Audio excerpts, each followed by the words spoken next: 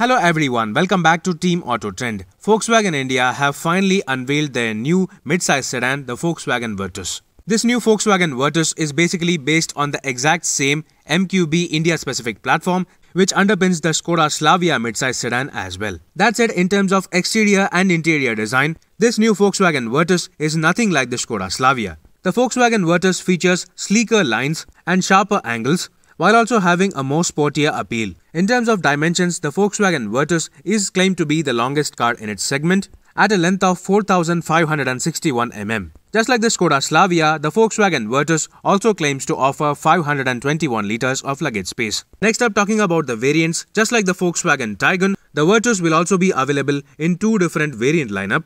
The first one will be the dynamic line, which will come with the 1-litre 3-cylinder TSI turbo petrol engine, producing 115 PS of maximum power and 178 Nm of maximum torque through either a 6-speed manual gearbox or a 6-speed torque converter automatic.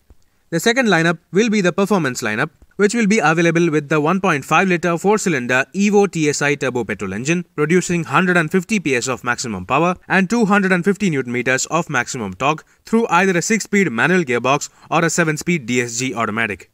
That said, when compared to the Skoda Slavia, the Volkswagen Virtus is likely to offer more standard features, including all LED headlamps, an 8-speaker audio system, and just like the Skoda Slavia, the Virtus will also offer a touchscreen system on the entry-level variant, along with 16-inch wheels.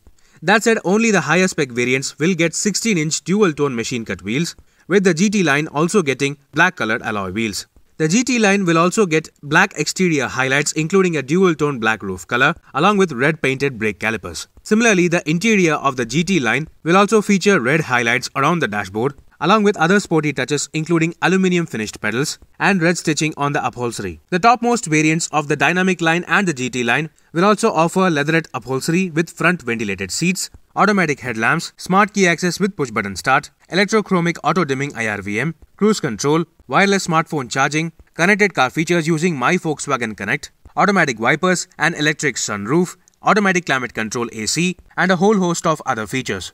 Most importantly, the Volkswagen Virtus will also offer a lot of standard safety features including dual airbags, ABS with EBD, electronic stability program with traction control, hill hold assist, multi-collision braking, tire pressure monitoring system, remote central locking, engine immobilizer, and rear parking sensors. Just like the Skoda Slavia and the Volkswagen Tiguan, the Virtus will also offer 3 adjustable headrests for the rear seat passengers, along with proper 3-point seatbelts for all passengers. Only the higher spec variants will offer 6 airbags as standard. That said, the large 10.2-inch touchscreen will be available from the mid-spec variant itself, also offering a reverse parking camera, wireless Android Auto and Apple CarPlay connectivity, and an inbuilt Volkswagen App Store. That said, only the topmost variants of the dynamic line and the GT line will offer the fully digital virtual cockpit instrument cluster with interior ambient mood lighting. An official price reveal of this new Volkswagen Virtus midsize sedan is likely to happen in the month of April 2022, and this new Volkswagen Virtus midsize sedan is likely to go up against the likes of the Skoda Slavia, the new generation Honda City, the Hyundai Verna, the upcoming updated Maruti Suzuki Ciaz, and the Toyota Belta. Stay tuned for further updates and our detailed reviews of the brand new Volkswagen Virtus midsize sedan. Meanwhile, this is Viprajesh signing off. See you on another video. Thank you for watching.